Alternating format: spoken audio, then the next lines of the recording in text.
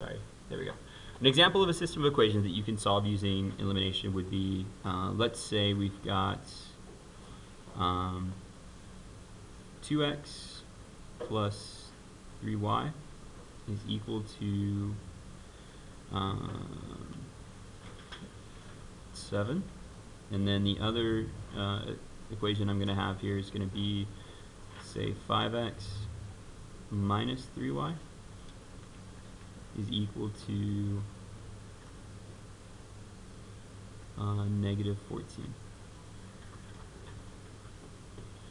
Now, with what I've taught you so far, you couldn't use substitution with this because neither of these two equations are set up so that you have either of them being x equal or y equal. So you don't have it set up right away so that you could substitute one of these equations in for a variable into the other equation. Also, if you look at the coefficients of the variables here, you've got 2x, you've got plus 3y, you've got 5x, and you've got minus 3y. Is there a coefficient of 1 anywhere in here? No, right? So there's nothing that I've shown you so far that will allow you to do this. So elimination, however, is a completely different way of thinking about how these two equations will interact with each other. And how you do elimination, step number 1, is you look for either matching or opposite coefficients.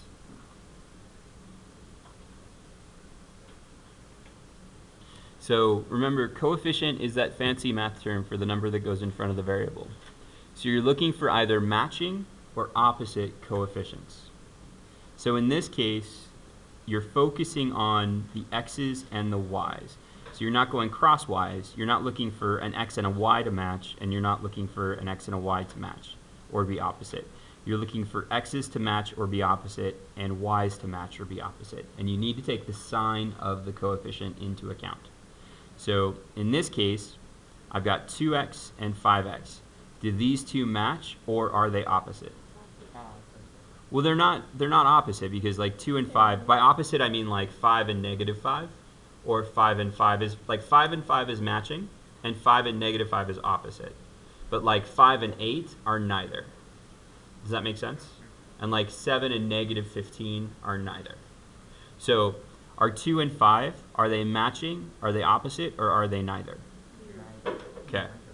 And then I've got plus 3y, and I've got minus 3y. Are these matching? Are these opposite, or are they neither? They're opposite. Do you guys see that? Okay.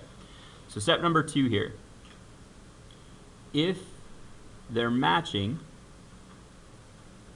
then you're going to add, or sorry, I did that wrong. If they're matching, you're going to subtract.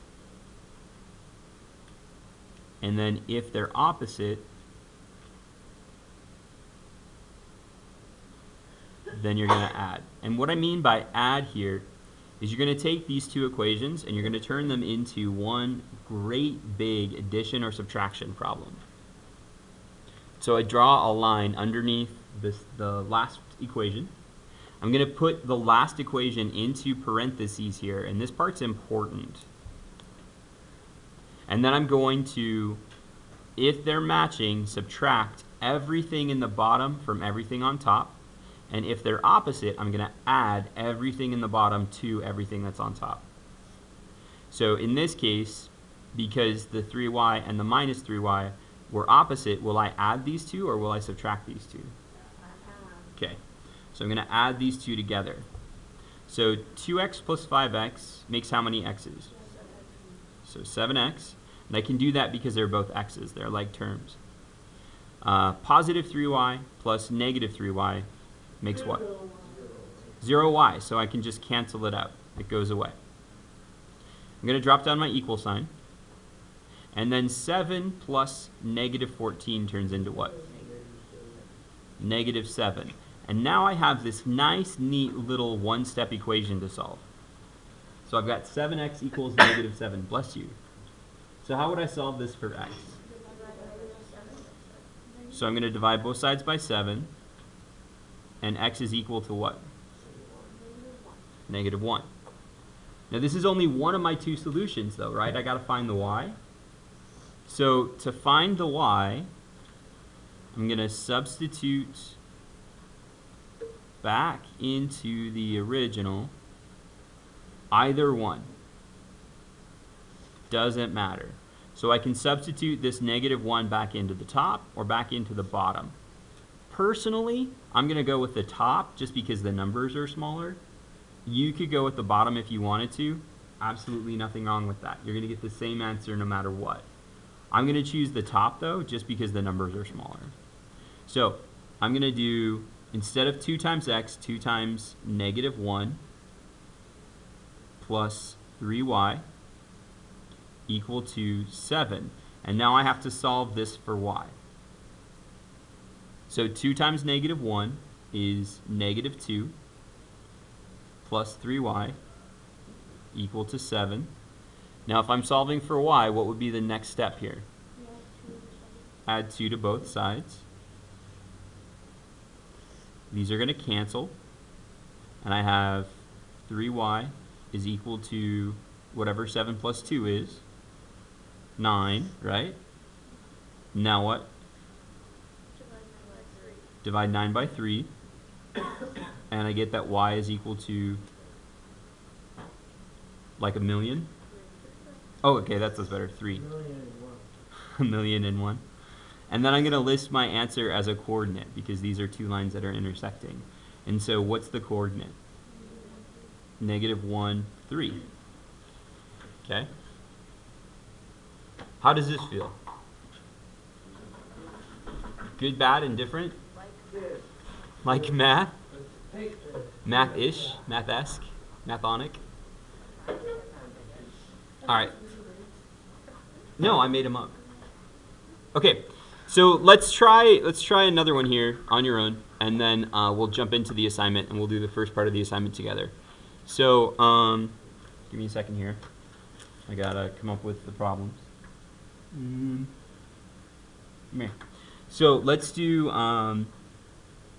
2x minus 3y is equal to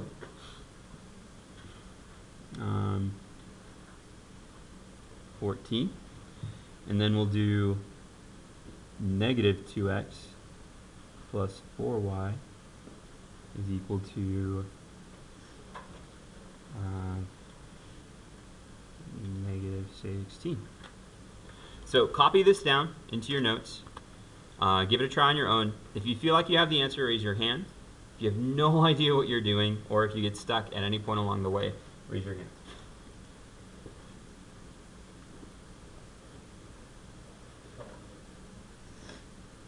Okay. Alright, so first thing you want to do is look at the coefficients and ask yourself if you have it equal or opposite coefficients. Are they equal or not? So in your notes, you add and you subtract. You add this here, so parentheses on the entire bottom so you can protect it. And then 2x plus 1 is 2. And then you will do 1y equals -14 plus 1.